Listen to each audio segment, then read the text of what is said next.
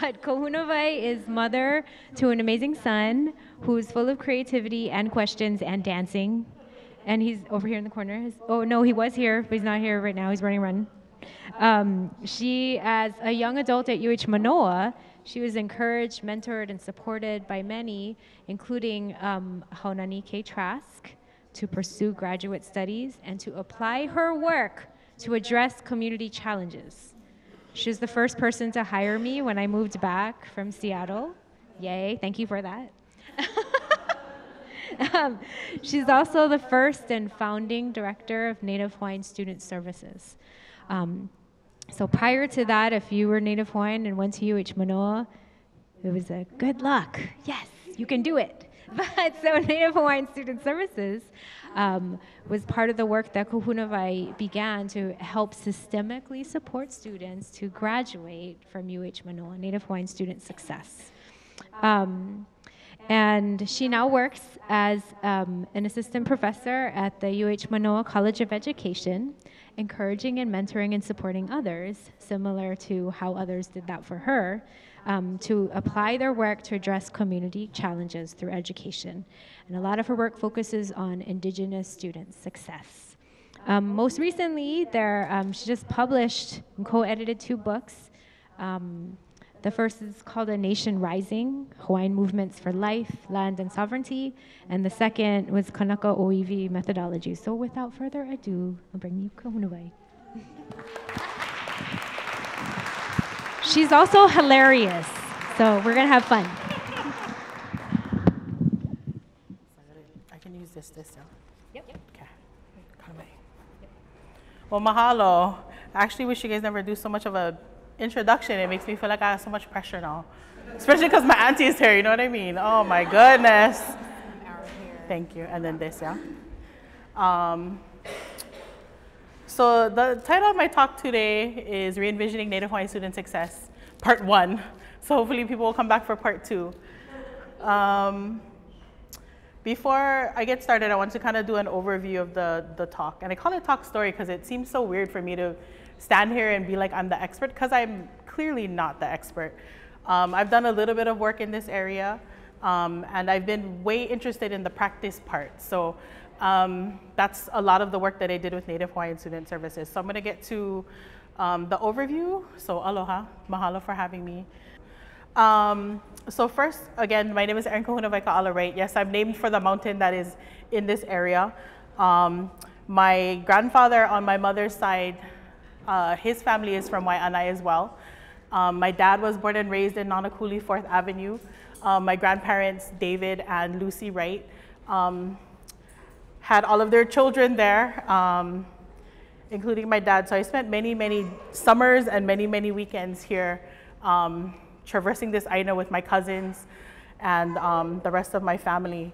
So I wanted to mahalo this area for just all of the inspiration to think about these kinds of issues, as well as obviously to my ohana. I also wanted to send a special thank you to all of my hoapili over here, Malia and Andy, Lehua, Kehau, my friend Pomai and her family for the beautiful lei, and for help with watching my kid, because he's kind of crazy and he's like running around. So if he comes up here, he doesn't know boundaries. So he'll just come up, and if you don't mind, I might have to talk to him and then send him on his way. So I was gonna say ohana ya, so we'll be okay. So mahalo to all of you guys for coming. I know you probably have other things to do tonight than listen to me over here yapping. But I really appreciate you guys coming here. So the overview of the session today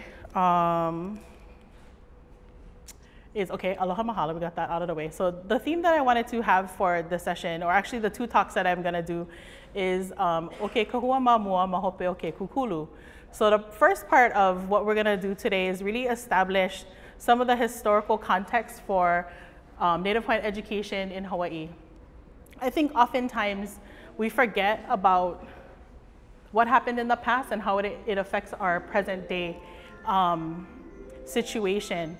And so it's very important as a student of Haunani Trask to really historicize and problematize in the fancy language, or in other words, learn about our history and where we come from, to really have a better understanding of where we are today.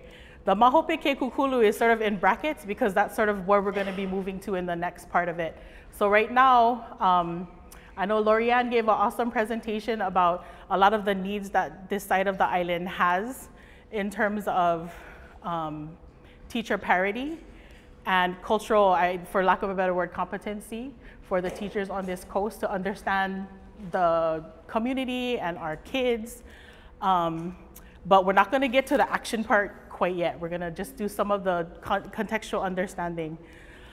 The next part I'm going to go to is Kūkalaulama. It's really, I like to think of as sort of guideposts to think about, or not guideposts, more like just thoughts to have as we go through this presentation. And then always in the back of our minds, this question should be there, right? How have we come to think about Native Hawaiians, education, and student success? Okay, so before, again, some more contextualizing. The way I wanted to start this off was with a quote from Manu Meyer. So she says, "The origin of thought, even before sound begins to shape language, is found in intention. Intention is the portal to right action. It inspires motivation, movement, and why we understand anything. We must first watch our intention, then prepare, then set out into excellence." With that said, again, my intention in facilitating this discussion is not to stand here again as the expert, but really to start a conversation and to get us thinking about how do we think about student success? What are the measures of student success? How do we know we're successful? Is it that our kids get good jobs? Is it that we have bigger houses, we have fancy cars? How do we figure out how we're successful? And what is the role of education in understanding that success? So really, this talk is to get you thinking about how do I think about success? And then hopefully, as we move through this presentation, you'll start to think a little bit differently about success.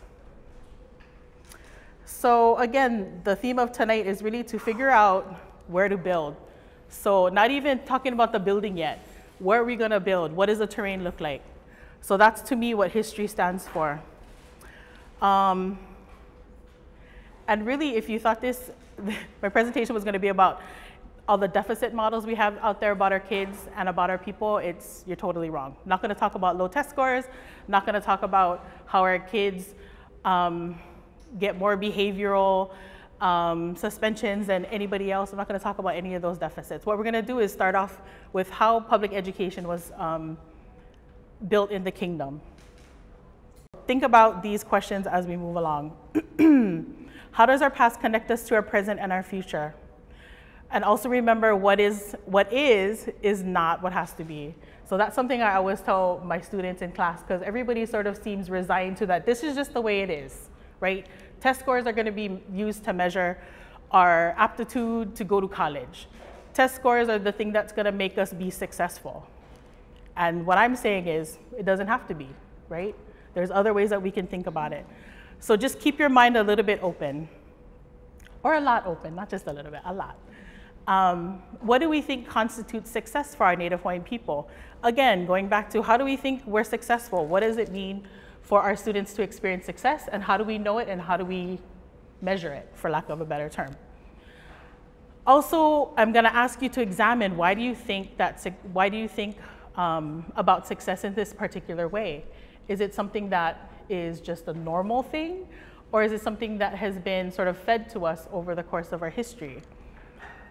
And finally, I want to keep this idea of Hawaiian survivance, which is an idea that has been forwarded by Noelani Goodyear Ka'opua, which is one of the seminal pieces of work for my presentation. And Hawaiian survivance is really this idea of Hawaiian people are not just surviving, we're thriving, and we're going to build, we're going to continue on in this way.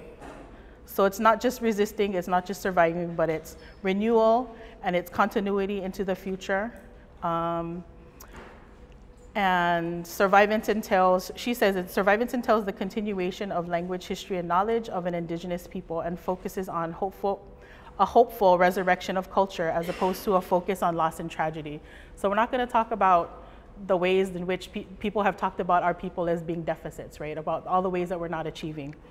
I hope to show you the rich history that our people have had in being active agents in their own education.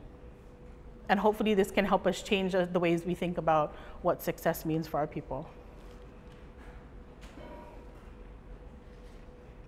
So John Osorio says, in 1893, our people also understood themselves to be Hawaiian, not American. I want us to consider the very interesting notion that we Hawaiians were better off in 1893 than 1993. So I use this quote from Dr. Osorio as a way to get us thinking about what it means. What does it mean that we were better off in 1893 than we are nowadays? What we can see is back when the kingdom was still intact. Well, some people say that the kingdom still is intact. So for those of you who are about occupation, my discourse is going to be a little bit different. So because I know there's people who believe in Hawaiian independence and our kingdom was never given away or taken away. But what I wanted to do with this particular quote was to help us think about what our kupuna were like in 1893 and what happened to us as of today. What are all of the socio-political, socio-historical things that happened to our people over the course of that 100 years to change dramatically the health and the well-being of our people? So so we're going to take a leap forward to talk about public education in Hawaii. So I think most people think, right, most of us grew up thinking that public education or formal education started when the missionaries came, right, in 1820. How many of you knew that there were 4 Hawaiians who were on the boat with the missionaries at the time? Okay, a couple people did. So there were 4 Hawaiians, right, who were also on the boat with the missionaries, who had also been training the missionaries in our language and in helping them to develop how to teach and sort of the strategies on how to promote literacy in the Hawaiian community. And so when we think about how public education started, again, it's not independent of Hawaiian agency. Hawaiians were were active participants. So this is the quote I wanted you to reflect on too. So again, we get fed that literacy didn't happen until the missionaries were here. And Kanaka never had a significant role in promoting literacy among our people, which is not true.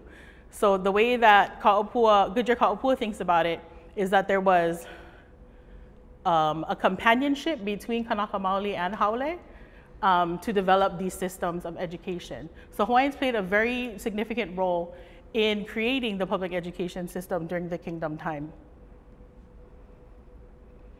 So missionaries, again, are largely credited with establishing the written form and then teaching Hawaiians to read. But it's important to note, again, that there are Hawaiians there who arrived in 1820. Goodyear Ka'opua names Thomas Hopu as one of the Kanaka who were on board, who actually was already developing his own writing system using Hawaiian because he was writing letters. And so when you see the letters and you see the alphabet that the missionaries came up with at Lahaina Luna, you'll see that they're actually mirror of each other. Yet Hopu never gets any kind of credit, right, for helping to establish that kind of the written word.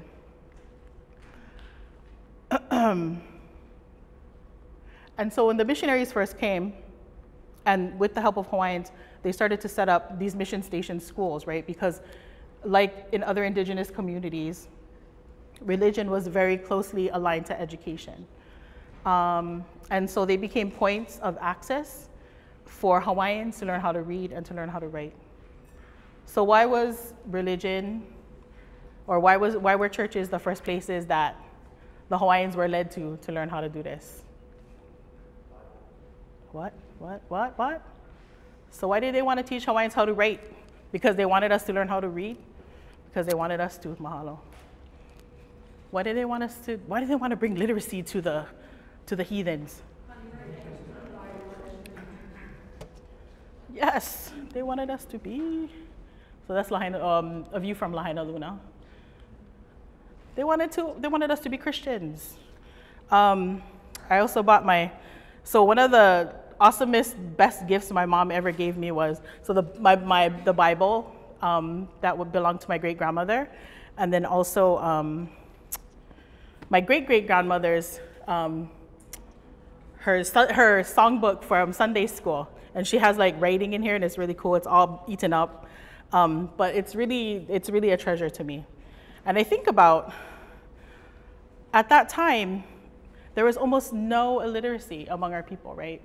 So people like my grandparents who never, or my great-grandparents and their parents who never really went to formal school. They knew how to read, they knew how to write, they knew how to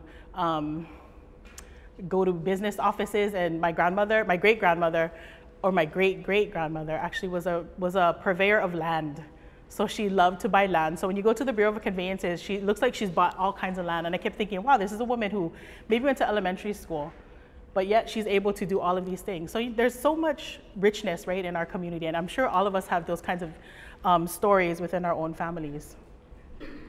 Right, okay, so the Bible was the first publication, formal publication that was done in Hawaiian at Lahaina Luna.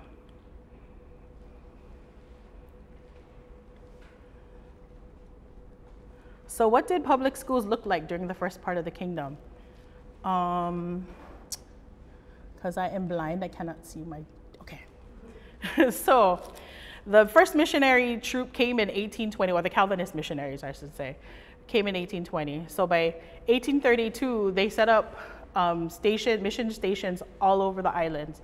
They had 53,000 pupils in 900 schools. The vast majority of the kumu were Hawaiian. There was only a very small portion of missionaries who were able to manage the schools at that time. In Goodyear Ka'opua's book, she says that if the missionaries were in charge of the primary teaching of literacy, it would have been one missionary for every, I think she has 1,000 students. So you can see that they did a good, teacher education was going on in the early 19th century for Hawaiian people. By the next year, the first Hawaiian language newspaper was published. We see the dramatic decrease in pupils in schools. It seemed that Hawaiians learned what they wanted to learn and they left. And we often see this actually in higher education. Hawaiians, in their idea of success, at least in my experience, and so again, to be clear, my expertise is, or my expertise in quotes, is not in the history of education. It's not in K-12. It's actually in higher ed. So I'm having to learn all this stuff sort of backwards. So what I learned from my experience in working in higher education is that Hawaiians oftentimes don't look at degrees as a measure of success. A lot of the times it's just practical. I like go to school because I like learn these 3 things and then I'm gonna bounce. But when you're at the university, all you see is people are dropping out. Not to say that there isn't issues with retaining Hawaiian students in higher education, but what I'm saying is our views of success, right, are very different, or our views of what is necessary is very different. In 1840, the first constitution of Hawaii was promulgated by Kauai Keauli, or Kamehameha III, and included in his constitution was the codification and institutionalization of public schooling. So the government, even at that time in Hawaii, decided that this is something that they want to invest in. So we see that happening. The same year, we see the founding of the Chief Children's School, which is now Royal School in downtown Honolulu. In 1841, we see that David Malo is appointed as the first head of public, I think it's like public instruction. And he appoints Kanaka as superintendents to each of the districts to supervise all of those government schools in those areas. So again, when we think about Hawaiians in education and sort of how we have no connection to it, or we're so disenfranchised from education, we see it in our history just in this little part that Hawaiians had a very critical role in establishing or participating in education, as well as building systems of education. And then by 1842, we see that education becomes mandatory for the kingdom. So the Kauai Keauli saw education, right, as being something that a Hawaiian citizen, to be a good Hawaiian citizen, you needed to participate in. In fact, he decreed he aupuni palapala ko'u, he kanaka pono, Oia ko'u kanaka. So mine is the kingdom of education or of documents. That's the other kauna of it. The righteous man is my man. Very gendered too. So literacy became fully integrated into society. Goodyear Ka'opua calls this Kanaka's move toward institutionalizing education as a self-modernizing project. So Hawaiians saw on the horizon what was coming. This was one of the ways that they decided to engage in sort of this global political arena. So Hawaiians didn't want to be left behind because they knew in order to maintain the sovereignty and the health and the wellness of their kingdom, they needed to sort of get into the game of the rest of the world. So the majority of schools at this time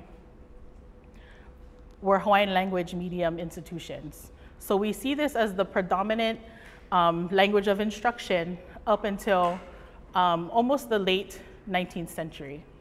So we can think about when Hawaiians are taught in their own language, what are the things they get to learn? And they're being taught by Hawaiian people. They're being taught what? I'll let you guys talk because I gotta take a break. So if we're having Hawaiian people teaching Hawaiian people in their own language, what do we see? Why is this a good thing? Higher academic rates. Sorry, what? Higher academic rates. Okay, higher academic rates. Can we think of some of the cultural things that are being transmitted? Navigation, science.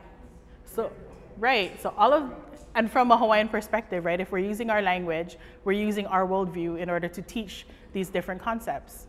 School was, better self-identity and self-image. right, right. So Osorio also says something about that where he says, in this time, Hawaiians knew they were Hawaiians, right? They knew that they weren't Americans.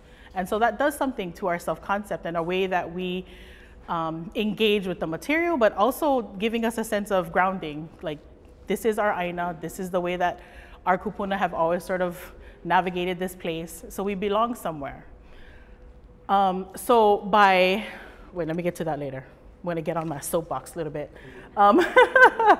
So at the time, at this part of the history of our kingdom, we see that Hawaiians are predominantly the kumu.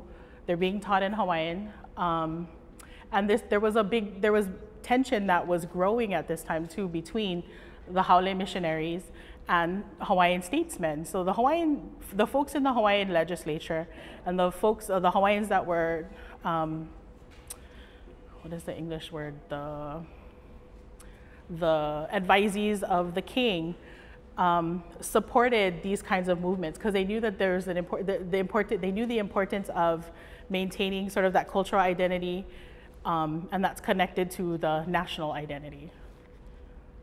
So we don't see funding to English medium schools until the 1850s. So now we have, stuff like this where, hey, Ilio. So this is what a lot of our, the early pedagogical materials or the school curriculum sort of look like, or the materials for school. So between 1834 and 1948, there were over 100 Hawaiian language newspapers. So the first Hawaiian-owned, Hawaiian-edited appeared in 1861. Oh, geez. And it was Kahoku Okapaki Pika. So to show, the reason why I like to bring up also Hawaiian language newspapers, it really just showed sort of the robustness and the dynamism that Hawaiians had at the time, right? They learn how to read, they learn how to write. What do? They create these awesome mele, they start recording everything and anything. They start publishing these newspapers. And in the newspapers, if any of you have gotten to see them, right? They have everything in there, right? I'm a lawyer, hire me. This is the story of Kavelo. This is what my grandma told me about whatever. I found my kupuna's names in the delinquent taxes. So you can find anything in those papers. Of course, I was like looking them up and I'm like, oh, of course my family would be late in the taxes. And had like my great-great-grandmother, her sister, and then her brother. So the whole ohana was in there. And that is on my mother's side, so not my paternal side. Just to be clear.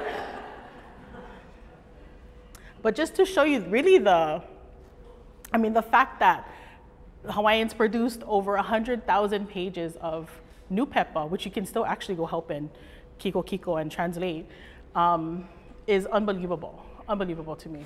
And to think of where Hawaiians were at in terms of literacy and generating knowledge and producing knowledge and disseminating knowledge, and to think of how we think about Hawaiian success now is like a 180, right? When we think of Hawaiian students, what do we always hear? Underachieving, they don't behave, they cannot, listen, their parents don't value education. And so to think that this is the kind of history we come from and where we are now is completely at odds.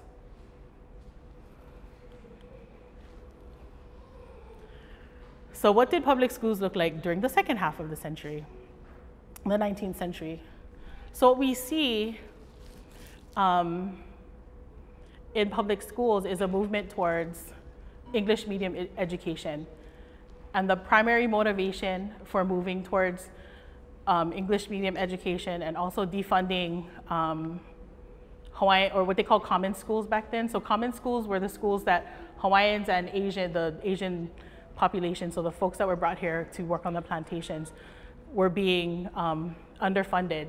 So does that remind you of anything that we're going through right now? Yeah. Right.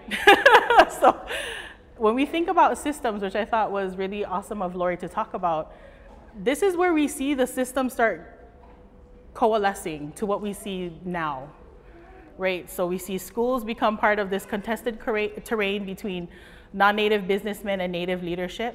So non-native businessmen, who are often the offspring of missionaries, were now moving into the business arena, right? They're getting into sugar. They're getting into, sugar was probably the biggest thing at that time, but there's all kinds of other businesses that the sons of the missionaries were getting into. And in order to fulfill that sort of piece of their lives, they also had to use schooling.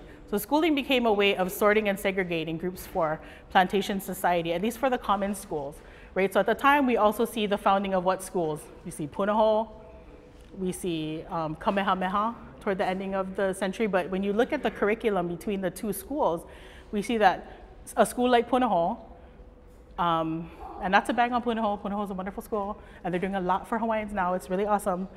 But we see that in those early years, the Punahou kids would be the ones who have like a liberal arts education, right?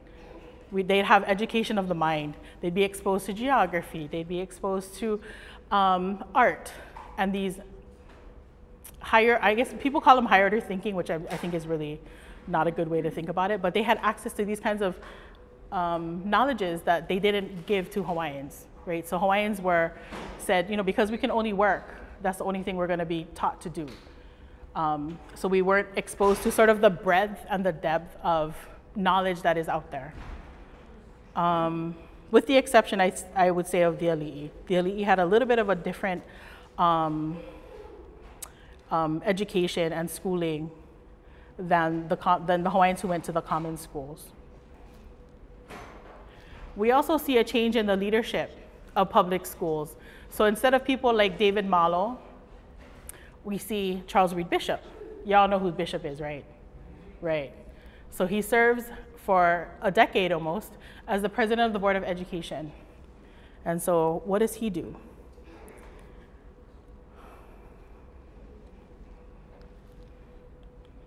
So this is what Charles Reed Bishop thinks of us. Take a drink of water. So he says, the rising generation of Hawaiians are not as industrious as their ancestors were. That they, and especially those educated in the high schools and the English language, have wrong ideas about labor. In short, they are lazy and idle, and have much more of pride and conceit than is good for them. So these are some of the ideas about Hawaiians, right, that are embedded in our education system. So when we think about what the narrative is about Hawaiians in school today, we can see these kinds of ideas, right? Hawaiians are lazy, Hawaiians are this, Hawaiians are that. And when we're looking at the leadership of the public education system saying that, you can see how those kinds of ideas become institutionalized in our system. Yeah, so it's not someone's opinion, It's not what what somebody thinks. When you have somebody who thinks like that, who has power, they're gonna deploy that power in order to actualize their thinking. Maybe a little bit too conspiracy theory for you, but all I gotta say is think about how they talk about our kids now, right? So when we talk about systems and public education as a system, and we talk about structural oppression and how our people have been systematically barred from exercising their full sort of lives into education, we can see that these are some of the seeds that were planted, which is the bad thing, because that's the name of Noilani Gujir Ka'upua's book. But this is the bad seeds that were planted in our public educational system.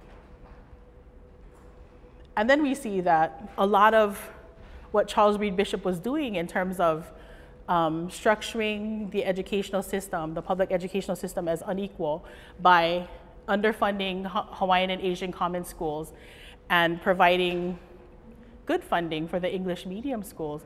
He's already created, right, a sort of disenfranchisement of Hawaiians. When you look at the curriculum again, a deep separation between what would be like a good education and what would be sort of a not good education. And all of this is motivated, I shouldn't say all of it, but from what I can see in terms of the evidence, it just points to because he wanted to control the ways in which people had access to power. He had large so when he was making all these decisions, we gotta remember he had large investments in sugar. Yeah, so when you think about how do I provide my sugar plantation with sort of cheap labor, what am I gonna do? I can control this education system and sort the kids out and say, well, these kids are gonna be the workers, and then these kids are gonna be the leaders of our nation.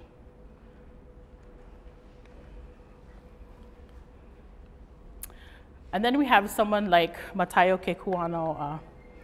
So Kekuano'a advocated for equitable funding of the common schools. So it wasn't that Hawaiians weren't fighting for equitable funding or to have our kids, or the kids at that time, not have good schooling. But he was also working against larger sort of socio-political forces. So when we look at the mid to the late 19th century, we can see that there's all these other forces that are happening, right? The businessmen are getting together, they're plotting to overthrow the kingdom. They've already set sort of the tone with the bayonet constitution, which Kalakaua was forced to sign. We already have the Treaty of Reciprocity, which gave America tariff-free sugar, and Pearl Harbor. So we can see that this sort of larger stage was being set for our schools to change. Sorry, I'm like getting distracted on a keiki. Okay, so Kekuano'a again. So he was really the one to start fighting to get, because you could see this happening. Kekuano'a was one of the, I think he was one of the heroes to me in this sort of era, because he really fought hard for churches to get out of public schooling. He also fought again to support the equitable pay and the equitable funding of Hawaiian schools and Hawaiian teachers. And he said it is necessary to provide as far as possible for all the people the advantage of a common school education. The common school should come to be regarded as strictly neutral ground in religious matters. He also fought again to keep Hawaiian language medium education alive, because at that time there was an English medium movement. So he said, the theory of substituting the English language for the Hawaiian in order to educate our people is as dangerous to Hawaiian nationality as it is useless in promoting the general education of the people. If we wish to preserve the kingdom of Hawaii for Hawaiians and to educate our people, we must insist that Hawaiian language shall be the language of all national schools, and that English shall be taught whenever practicable but only as an important branch of Hawaiian education. So you can see his orientation was very much on maintaining the sovereignty of the Hawaiian kingdom and using education as a way to maintain cultural identity, to maintain national identity as Hawaiian nationals, as citizens of the Hawaiian kingdom. And this wasn't just, and then also it's important to note, this wasn't just for Hawaiians, right? It was also for non-Hawaiians, because we had non-Hawaiian citizens as well. And so to engender that kind of identity among the citizens of Hawaii was very important to Kekuanaoa, especially for Hawaiians, because he was one of the most staunch supporters of Hawaiians continuing to be leadership in the kingdom.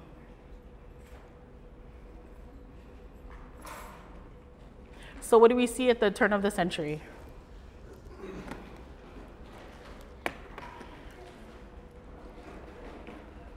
And so this is sort of like the fast forward, right, for 100 years.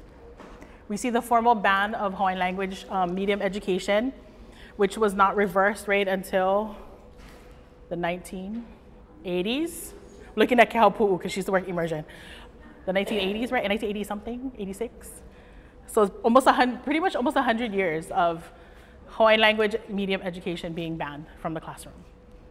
So remember, when we think about the role of Hawaiian language in our classrooms and for our, especially Hawaiian kids, we can see that by banning it, what does it do? It takes away all of that. Cultural identity, takes away that link for our kids to the past. It really takes away a lot of that sort of foundational knowledge that really inform our kids' sense of self. And then also their positioning in the world. Like when Osorio says, we knew we were Hawaiians and not Americans. So we're repositioning ourselves, right? So instead of being Hawaiians and Hawaiian citizens, by banning the language, we start removing ourselves from that essential identity. Then we also have, again, I have asterisks by the illegal overthrow of the Hawaiian kingdom and the illegal annexation, again, because for the occupation people. So I guess for me, I say the illegal overthrow of the Hawaiian kingdom and illegal annexation of the Hawaiian kingdom to the United States, because sort of to me, that's the reality of what we're living in, right? The crazy part of living under US colonization is that, so now we have this foreign system that is in place that has created, I feel,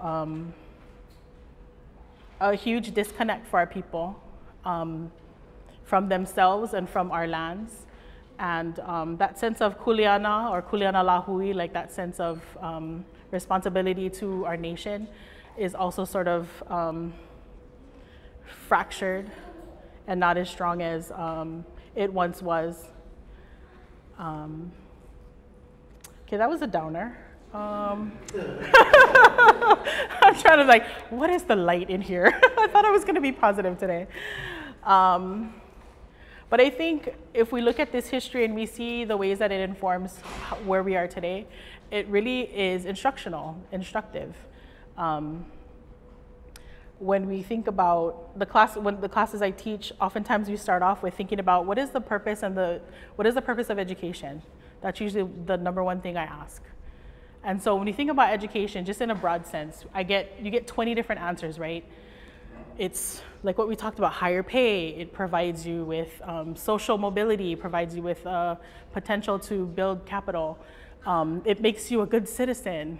But when you're Hawaiian and you're thinking about your positionality in Hawaii as a sort of, you've been disconnected, sounds deficit, but the educational system that we've been sort of functioning under separates you from that sort of essential identity. What does the purpose become? Are we seeing ourselves as Hawaiians? Are we seeing ourselves as American?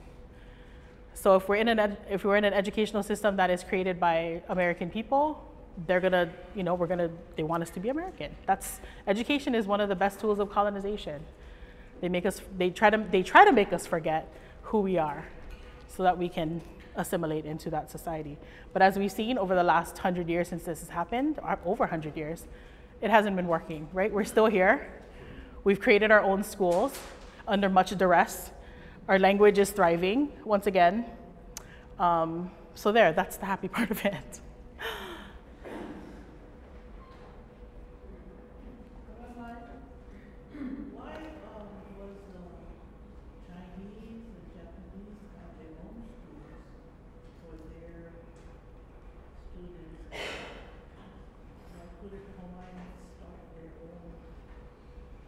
During the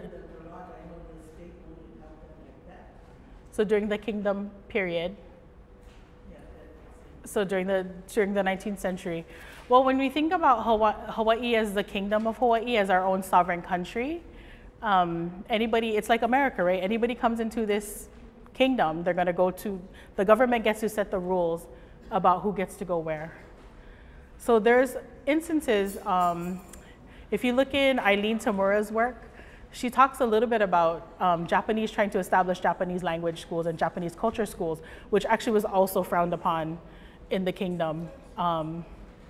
Because I think the Hawaiian kingdom was looking at making Hawaiian kingdom subjects.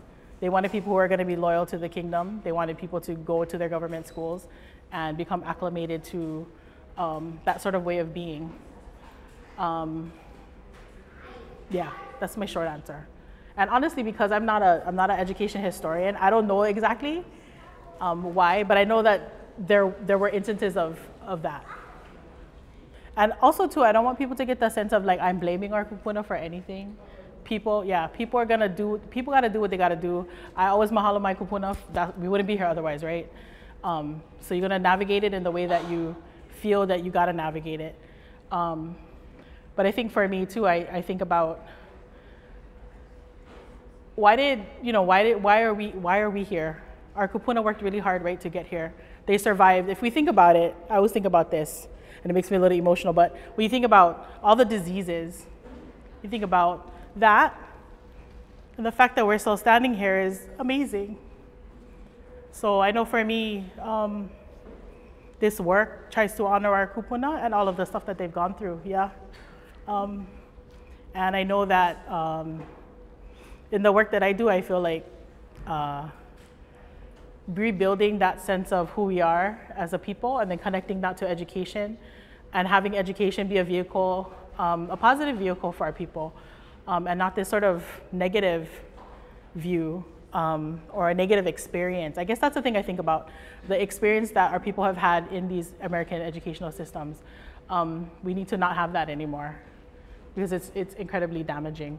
And so so what I always go back to is, again, this central question of how do we think about Native Hawaiian success? Again, how do we think about what does success mean to us? And what do we do to engender that success in our people? And if it's in a system that is oppressive, and I think the history shows that it wasn't an accident, right, that all of this happened. And it wasn't an accident that our people are in the situation they are now. And by no means are we the only ones, right? If we were to do a parallel of what was happening to American Indians on the continent, you'll see a very similar history, right? Language is taken away, culture is taken away, they're sent away, not even sent away, they're kidnapped to go to boarding schools, their hair is cut, and they have a policy that says, kill the Indian, save the man. And so that for me is really emblematic of what was happening also in Hawaii. And the people in Hawaii who were doing these things were not looking at Hawaii in isolation. They were looking at how do we look around the world and see how other people are colonizing people and how are other people forcibly assimilating Native populations, right? So they looked to the American South for segregation and slavery. They were looking to how American Indian boarding schools were being created. Actually, American Indian boarding schools were looking at Hawaii also as a way to figure out how can we civilize the savages. So there were larger forces going on, I think, in the world that also contributed to our situation here. Okay, I'm gonna stop talking pretty soon. So when we think about what everybody says about us, I always like to go back to John Dominus Holt's quote where he says, they tell us all kinds of things, but what do we think about ourselves? Because really that's what we need to focus on, Yeah, what do we think about ourselves in a really very authentic and genuine way? What do we think about ourselves? For me, I look at this history and I think, wow, they navigated so much crazy stuff and still managed to survive. And we're all here as living proof, right? So I feel like if they can do that, we can do our kuleana to sort of move that along. So we have a really rich history of, again, creating educational systems and being advocates for ourselves and thinking about, again, what does it mean to be successful and what does it mean to be a Hawaiian and be successful in education? And just the last slide again, going back to my original question. So how have we come to think about Native Hawaiians' education and student success? And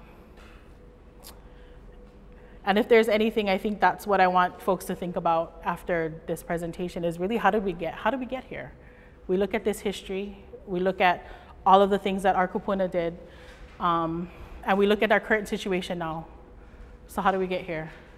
And the next step would be how do we, what Meyer says, right, move to excellence.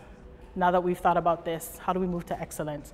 And I think for a lot of us, that's really overwhelming, like, oh my God, I gotta solve this whole big problem in like, a year. But when we think about the process that we've gone through and the length of time that it's taken for us to get to this place, it's gonna take that long at least to get out of it, right?